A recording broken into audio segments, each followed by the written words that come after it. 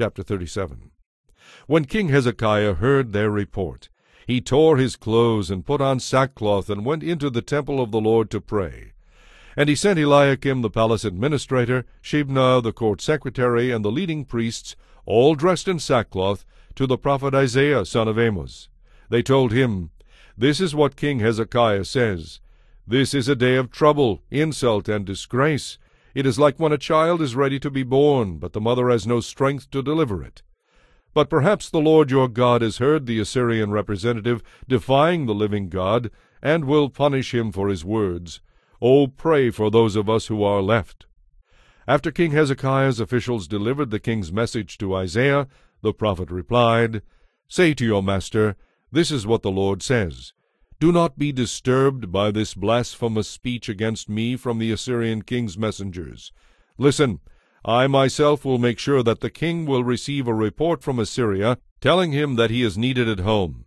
Then I will make him want to return to his land, where I will have him killed with a sword." Meanwhile the Assyrian representative left Jerusalem and went to consult his king, who had left Lachish and was attacking Libnah. Soon afterward King Sennacherib received word that King Tirhakah of Ethiopia was leading an army to fight against him. Before leaving to meet the attack, he sent this message back to Hezekiah in Jerusalem.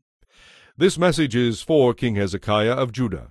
Don't let this God you trust deceive you with promises that Jerusalem will not be captured by the king of Assyria. You know perfectly well what the kings of Assyria have done wherever they have gone. They have crushed everyone who stood in their way. Why should you be any different? Have the gods of other nations rescued them? Such nations as Gozan, Haran, Rezeph, and the people of Eden who were in Tel Azar? The former kings of Assyria destroyed them all. What happened to the king of Hamath and the king of Arpad? What happened to the kings of Sepharvaim, Hena, and Ivah? After Hezekiah received the letter and read it, he went up to the Lord's temple and spread it out before the Lord. And Hezekiah prayed this prayer before the Lord. O Lord Almighty, God of Israel, you are enthroned between the mighty cherubim. You alone are God of all the kingdoms of the earth. You alone created the heavens and the earth. Listen to me, O Lord, and hear. Open your eyes, O Lord, and see.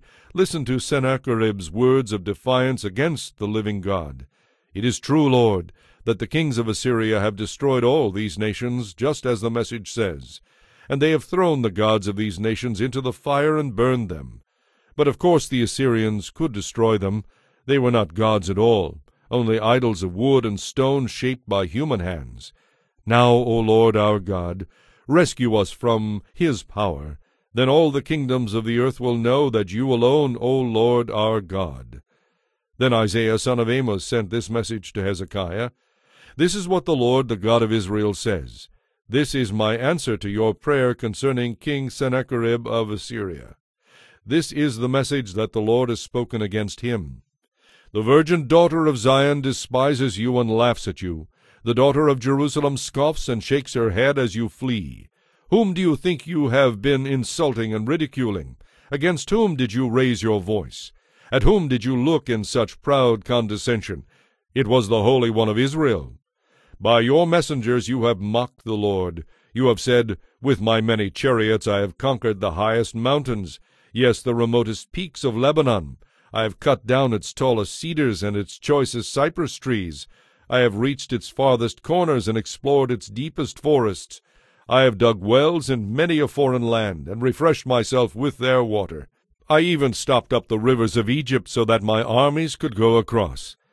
But have you not heard? It was I, the Lord, who decided this long ago. Long ago I planned what I am now causing to happen, that you should crush fortified cities into heaps of rubble. That is why their people have so little power, and are such easy prey for you. They are as helpless as the grass, as easily trampled as tender green shoots. They are like grass sprouting on a housetop, easily scorched by the sun. But I know you well, your comings and goings and all you do. I know the way you have raged against me, and because of your arrogance against me, which I have heard for myself, I will put my hook in your nose, and my bridle in your mouth. I will make you return by the road on which you came. Then Isaiah said to Hezekiah, Here is the proof that the Lord will protect this city from Assyria's king. This year you will eat only what grows up by itself, and next year you will eat what springs up from that. But in the 3rd year you will plant crops and harvest them. You will tend vineyards and eat their fruit. And you who are left in Judah, who have escaped the ravages of the siege, will take root again in your own soil, and you will flourish and multiply. For a remnant of my people will spread out from Jerusalem, a group of survivors from Mount Zion. The passion of the Lord Almighty will make this happen. And this is what the Lord says about the king of Assyria. His armies will not enter Jerusalem to shoot their arrows. They will not march outside its gates with their shields and build banks of earth against its walls. The king will return to his own country by the road on which he came. He will not enter this city, says the Lord. For my own honor and for the sake of my servant David, I will defend it. That night the angel of the Lord went out to the Assyrian camp and killed 185,000 Assyrian troops.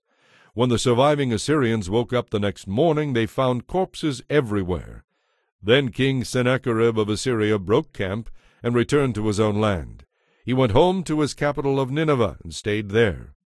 One day while he was worshipping in the temple of his god Nisroch, his sons Adrammelech and Sharezer killed him with their swords.